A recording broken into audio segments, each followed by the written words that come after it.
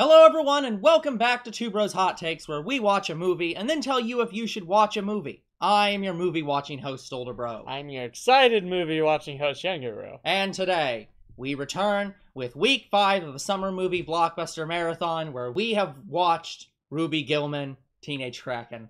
And oh my god, were we right. Yeah, it's... I mean, okay, I'm not gonna justify this movie with asking, is this better than Morbius? That is a stupid question. You mean Little Mermaid? No, I meant Morbius, because Morbius is our test. It's stupid to even ask the question, is it better than Morbius? Of course it is. The important question is, because have you seen the new Little Mermaid? I've seen Nostalgia Critic's review of the Little Mermaid. I have not seen the movie at all, or his review, so I have no context for it. The important question I'm going to ask is, do you think this is better than Elemental? Because I think that is a better question. It's absolutely better than Elemental. Yeah, I'm a bit more mixed on it in terms of being better. I think they're both good movies, but I can wholly admit that less people are going to watch Elemental than this movie. Yeah, like I would go to the theater and watch Ruby Gillman again. Yeah, see Elemental. So I hope that helps inform anybody who is just watching this quickly for the non-spoiler review. It was like one of the... really enjoyed this movie. And without watching the new Little Mermaid, we can tell you it is better than Disney's Little Mermaid. Like, the only thing Little Mermaid has going for it is the actor, even though a lot of people didn't like that they got her to be Ariel. She has a very good voice. And that's what I've heard. I agree. I have heard from people who've actually watched it. They said the actor is actually really good in the role. But would I see Little Mermaid over this movie? No. Yeah. Like, I haven't even gone to watch it. Yeah. I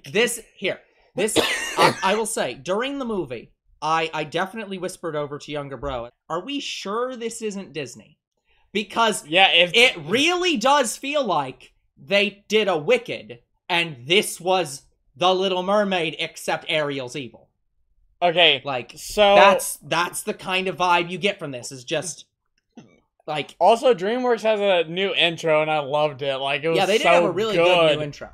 Just like, that was the start to the film. I'm like, oh, you're selling me. It showed off so many of their series, and I was like, I know. Perfect. So, like, just to make way for the new series, I'm like, yes, put her in the next DreamWorks. Put Ruby in the next DreamWorks intro, please. So now,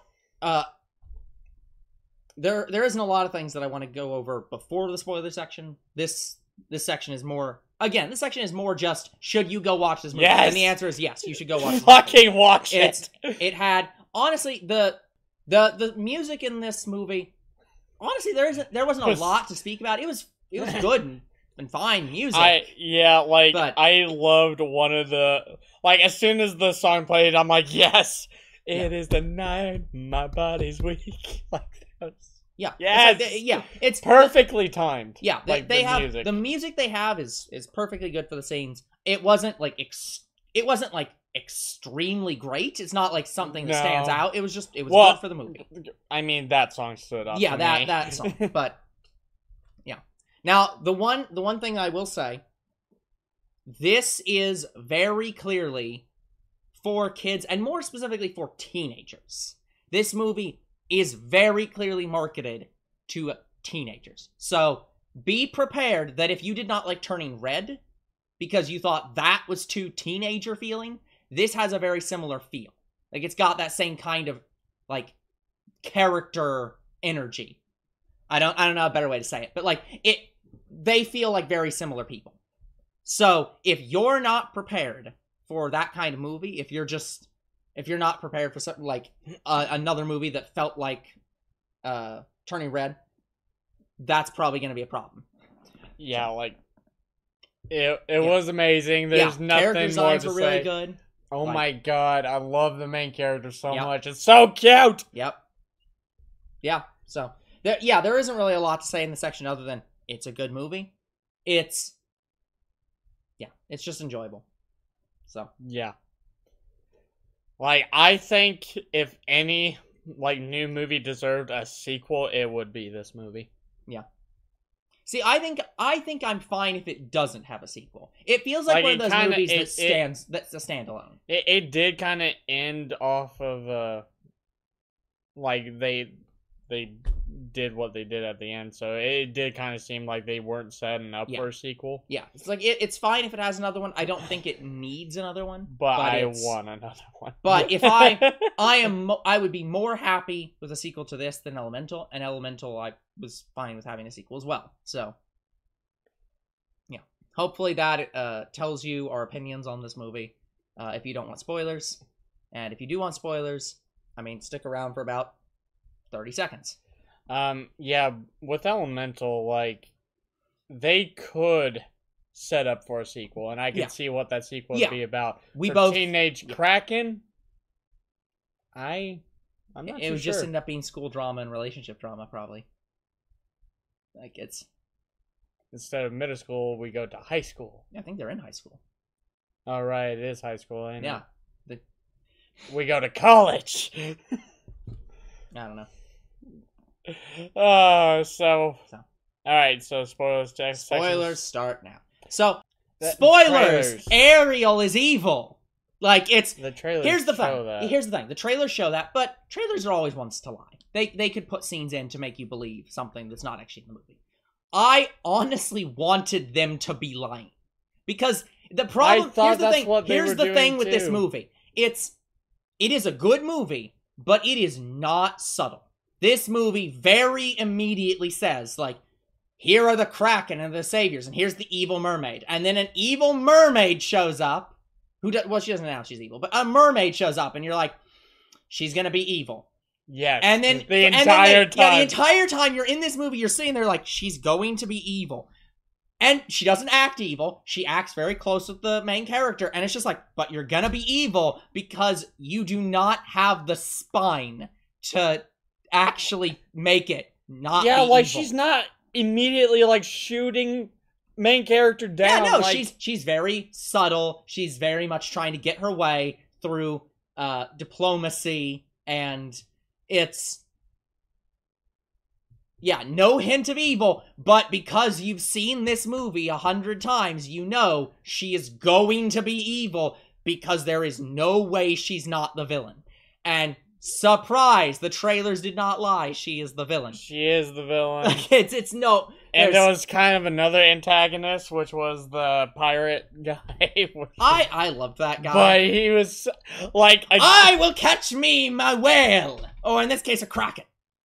Yeah, like, and then he sees the Kraken and he goes full steam ahead. That's when the Christopher Ross song plays. I was like, yes, he played that song. Yeah. It is the night...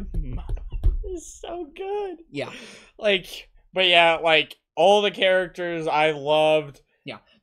I think the biggest downfall that this movie has is the main three characters. In the sense that Ruby Gillman, her mother, and her grandmother. Because they very clearly just don't want to talk to each other about shit. It's like the entire movie would have been solved if one of them would have just explained at any time before the climax what was going on. Yeah, it's like so it's like didn't. It is. I don't even think they really did by the end of the movie. Like, no. She said she will do that, but we don't see that. That's the big thing about this. That's why I say that this movie is very clearly for teenagers. It is filled with teenage angst. They go 190% over the top when it comes to, like, prom and, like, all these school important events. And, like, so it is very hormonal. You can feel the hormones dripping out of the movie. So if you're looking for a deep story, you aren't getting that here. It is very much for teenagers. And I'm fine with that. I have no problems watching that movie and enjoying it for what it is. But dear God, if the characters would have just fucking explained something. Like, the grandmother tries, but it's a problem of timing. The daughter finds out her grandmother's real after not knowing about her, and the mother's just like, oh, I'm protecting you from her. And then the grandmother explains all the lore, and she's therefore primed to think her grandmother is lying to her and hiding something. Meanwhile, she's lying to her mother and hiding something. Meanwhile, her mother is lying to both of them and hiding something. And it's just like, my God, would you just all sit down and talk? It's like... But yeah, obviously, well, let's talk about the characters real quick. Yeah. Obviously, the best character in the movie is our main lead, Ruby. Like, she's great. She is so great. Very, very adorable. Very then great. I want to say the next best character is one of her friends, which is the Wednesday wannabe. Yeah. If we are to die, we will die not fearing death. We will die without fear. Immediate. I love the immediate scene after she says that.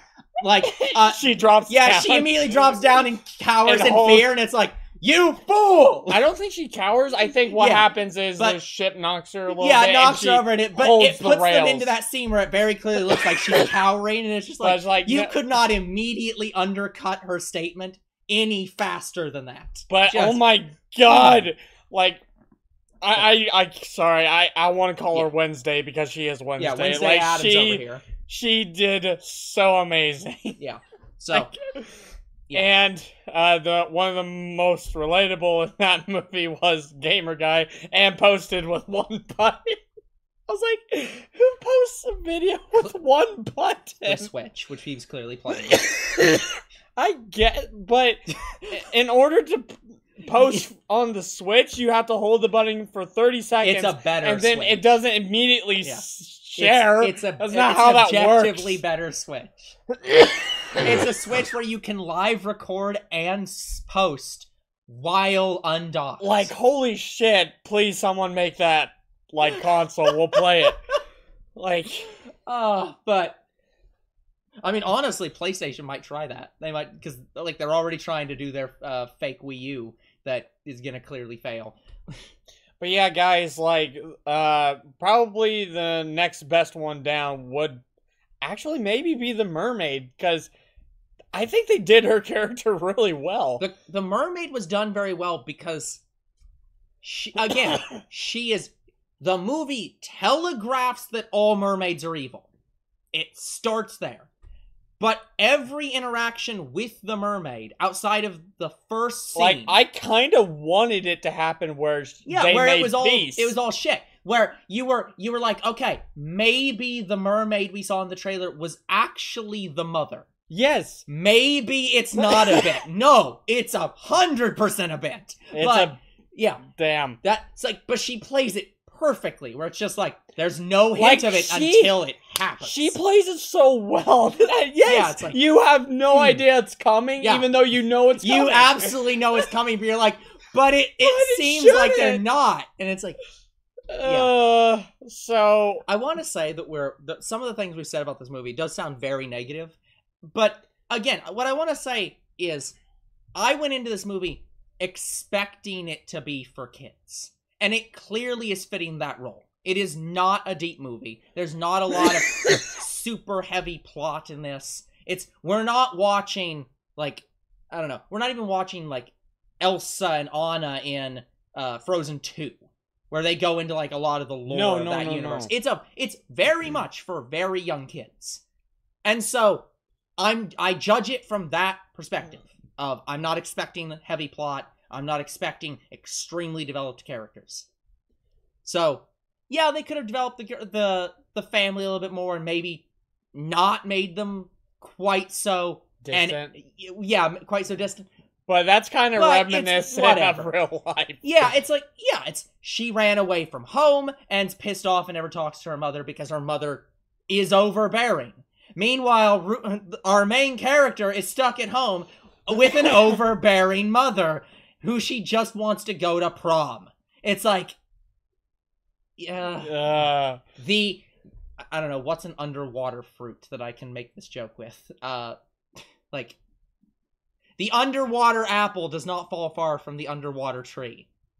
Like, I don't know any underwater fruit, unfortunately. Yeah, and I'm the field biologist. It's like, I'm sure there are, I just don't know what they are. So... Seaweed? Seaweed! That is a vegetable at best. Yeah, that's what I'm saying. I'm pretty sure you can eat seaweed and salad. Like, there's a salad seaweed. There's not fruit. But that's the best I got. Yeah, I don't know. But it doesn't fall from anything. There's no tree to fall from. I don't know. There's no good metaphor here. No. Anyways, so going into it with that attitude, yeah, it was absolutely a great movie. If you really want DreamWorks to make the Wicked to the Little Mermaid, where it's all the Kraken side, and it turns out the mermaids are evil, and it's all this deep lore, it's like, you're not getting that. Honestly, I want to say that this movie felt almost more like an Illumination movie than it did a DreamWorks movie. It kind of had a similar energy to me, to like A Secret Life of Pets or something like Minions. Not quite brain-numbingly stupid. Because here's the thing. I like Minions and Despicable Me. Those are great movies. But I also am fully aware that I'm having to turn my brain off to watch those movies. Those are not movies you go in to think. Those are very young kids' movies. This has a similar energy to that, but not quite as brain-numbingly dead. It's not stupid. Yeah, it's not. It's like, that's why I compared it earlier. I compared it to Turning Red. It felt a lot like Turning Red. So I guess I'd say it's a Pixar, like, Turning Red style movie. It has that kind of energy and the same kind of plot. Maybe this was just based on Turning Red. It's like, same girl who just wants to rebel from her parents because her parents are overbearing. Same overbearing mother. Same overbearing grandmother. It's the, like, yeah. So yeah, it's just Turning Red. Like, guys, I like this movie so much that as soon as it comes out on DVD, I'm owning it. And I also tried looking up Funko Pops for it, which don't exist yet. Yeah, which is quite sad. I'm sure there's Elemental Funko Pops at this point, because it's Disney. So, at one point, I might get a shirt.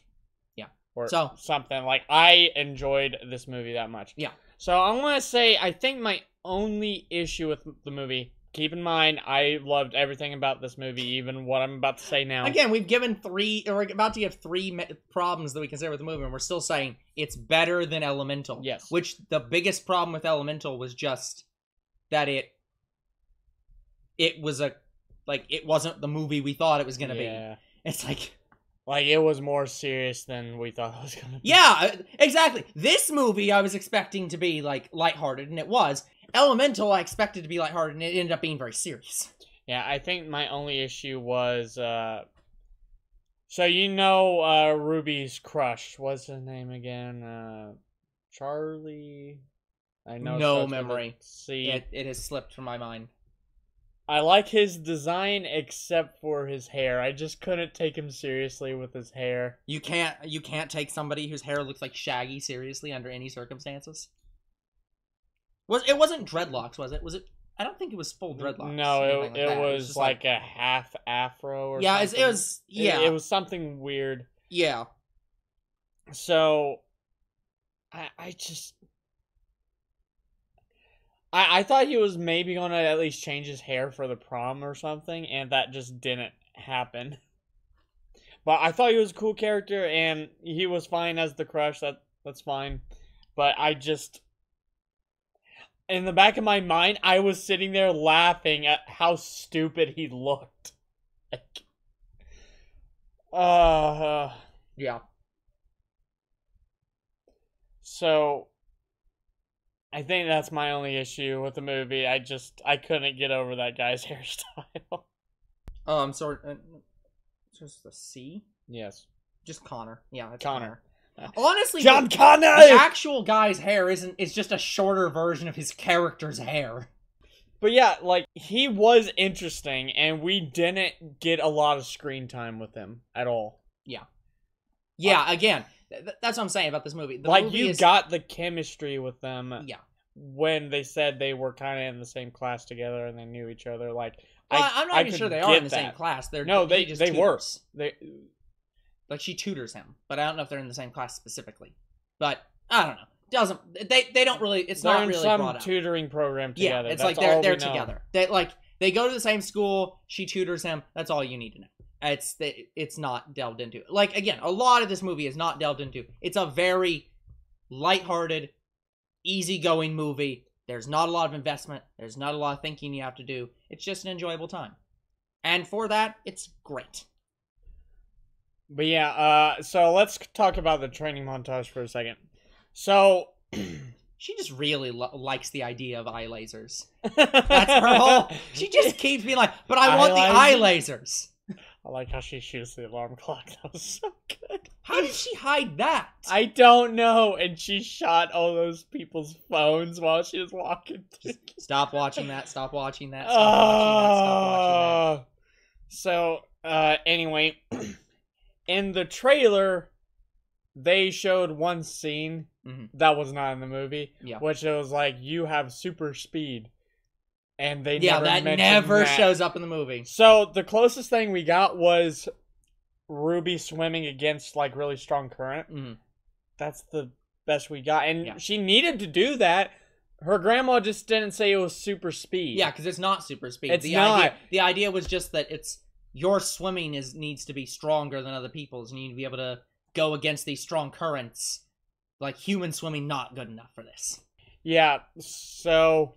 They didn't have that from the trailers. Like, I think they only had like 2 or 3 trailers. And that is the only thing that wasn't in the movie, was her mentioning. Yeah. Yeah. I'm not even sure if the family was in the trailers.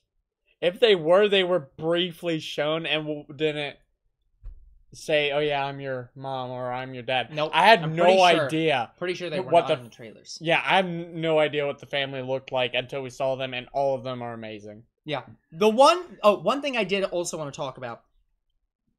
Because, mermaids don't age. Mermaids are just always the same age. That's just canonical to both real lore on mermaids and this movie. She specifically says, like, oh yeah, we don't age.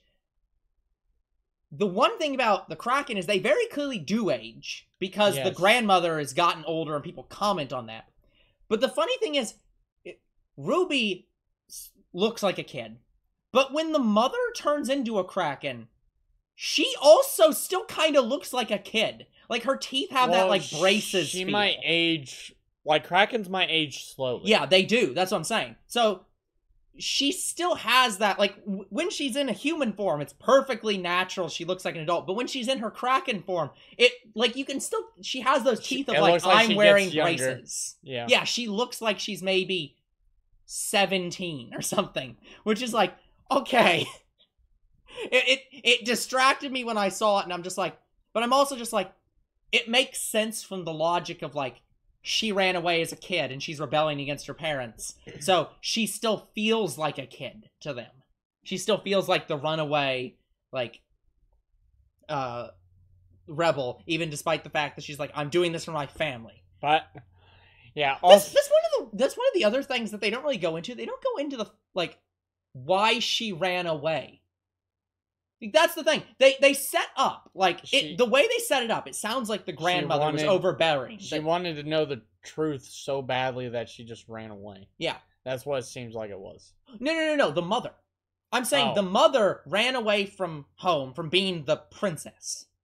And it seems to be setting it up. That's how I thought they were swerving this. I thought they were going to swerve it that the grandmother was evil. And that the mother left to protect her daughter from her grandmother, who was trying to kill everyone else off, and they're actually just completely peaceful.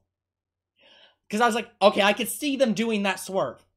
But the grandmother's just overbearing, but they never really give a reason why the mother needed to leave, other than that her mother's overbearing. I thought the grandmother was going to be the real villain, and the... Yeah, they set up a great swerve that they didn't go with. But which is fine. I don't mind them not going with it. It was great. But from what was said in the movie, it seemed like the mother left to make a better life for her daughter. Yeah. That seems like what her motivation was. She just doesn't want the grandmother in her life, I guess. I guess. Because that's the only thing. She didn't want Ruby to be a princess or something. Yeah. I don't know. It's like, I don't know. It has to just be that she didn't want the mother in her life, because it's like, otherwise, I don't see any way that she wouldn't have a better life underwater. That's why I really enjoy this movie. It turns the Little Mermaid story on its head, not in that the Kraken are not evil and that the mermaids are evil, but it turns it on its head in that the Little Mermaid's big thing is, I live underwater all the time, I'm bored with my life, and I just want to see what the normal world is like. And that's what the mother did, effectively. Like, we didn't see that plot. But that's effectively the mother's story, is like, she's leaving her overbearing mother and goes to live on the land to get away from the water and see this brave new world.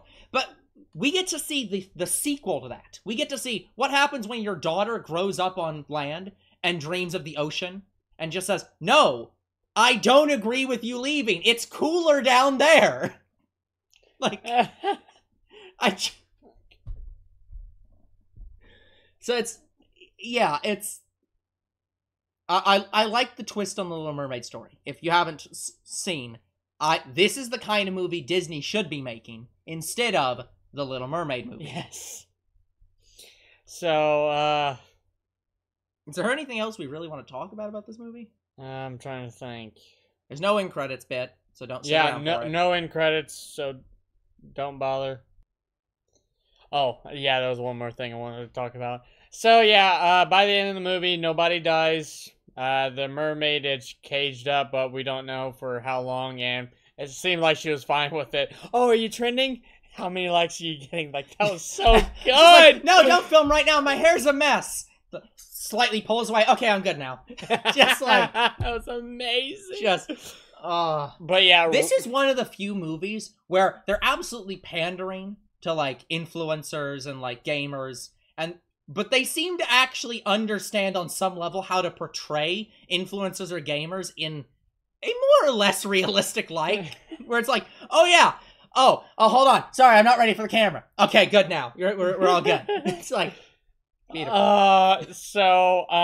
Yeah, when I was not expecting Ruby to be in a new dress at prom. Yeah, she shows up at the end in this dress. She was not wearing that. Yeah, so she magically gained it from nowhere. Gained it, but when she was revealed with that dress, I almost stood out of my seat. I'm like, oh my god, that is beautiful. It's so beautifully cute. Yeah, very good.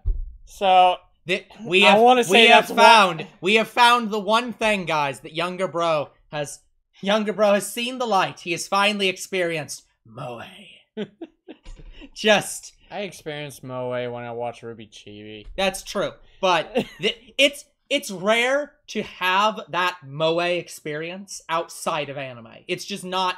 It's not something that's utilized. This movie felt like yes, here is Ruby Gillman. She is Moe. Like, I felt the Moe in Steven Universe, Ruby Chibi, now Ruby Gillman. Yeah. A few other series that I can't name right now. But it's heretical to say. We will be thrown against the trident and against the cross for ever daring to say that Moe is not always Japanese. But yeah, guys. Yeah. I am excited for the future of this franchise. I hope it has a future. I don't want it to just stop with this movie. I will buy the movie as soon as it's on DVD. Like, as soon as I'm at Walmart one day, it's on DVD. It's really good. Mine. And I stick by saying, this was one of DreamWorks' lighter-hearted movies. I really can't think of anything DreamWorks has done that's this lighthearted. Yeah, like, most of their other movies have been kind of serious. Even Shrek. Even Shrek has, like, surprisingly more character building and lore than this movie does. So, yeah, this does approach on them hitting, like, a Pixar or, like, an Illumination-style movie. And I'm fine with that. It was a great movie for what it was. But it did defy my expectations a little bit in terms of what DreamWorks can do. Yeah, like, out of all the movies we have watched for our Summer Movie Marathon, this is one of the better ones we watched. Yeah. Like, I thought it was on par with, like, Flash. Yeah. I just to be clear, I would say that it's above Flash, because I would say that Elemental was above Flash, but that's beside the point. Yeah, like, I think Flash and this movie are probably the top two I've enjoyed. Yeah. All right, I think that's all we want to say about the movie. Yeah. It's good. Watch it. Yeah, it's really good. So, okay, guys, that's gonna be it for this episode. We're gonna come back next time for the last in our 6-part Summer Movie Blockbuster Marathon. That's not Marvel. Yeah, it is not Marvel. But we will be watching Marvel later. Yeah, but after this next week, we will be taking a break because there are no more movies. For at least 2 months. For a little while. We finally get a break. Sorry we didn't see John Wick 4. Yeah. We hadn't seen John Wick 1, 2, or 3. I did. Yeah, well, you did, but we hadn't seen it for the channel. So John Wick 4 is going to have to wait for a bit. But that's the side point. What is the point is, we will see you all on the next Hot Take. Goodbye.